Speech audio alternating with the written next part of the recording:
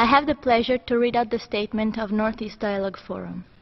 Madam Chair, Mr. Chair, we welcome the decision taken by the state parties to the International Convention for the Protection of All Persons from Enforced Disappearance to continue the much-needed work of the Committee on Enforced Disappearances. Ladies and gentlemen, despite being young, the committee has already left its important footprint.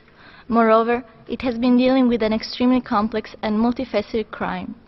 Not only do enforced disappearances hinder human dignity and the very human rights to life and liberty, but they also become torture and constant suffering for relatives and loved ones. Quoting the wise words of Professor Theo van Boven, it fits in this pattern that the trilogy of basic justice, consisting of the right to know the truth, the right to justice, and the right to reparation, finds clear expression in one of the newest core international human rights treaties, the 2006 International Convention for the Protection of All Persons from Enforced Disappearance. End quote.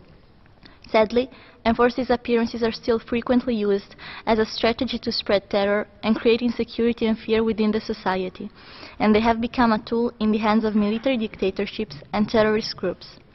In light of this unchanged reality, the work of the Committee on Enforced Disappearances is more vital than ever. Ladies and gentlemen, we call on all states to take all the necessary steps to ratify and implement the Convention and to recognize the competence of the Committee on Individual Communications. We call on the Committee on Enforced Disappearances to strengthen the country visit mechanism and to appoint a team in necessary countries to conduct fact-finding and follow up to urgent cases, to further develop its ability to deal with requests for urgent actions, to submit concrete recommendations to states to rehabilitate and compensate the victims' families and provide adequate support. I thank you.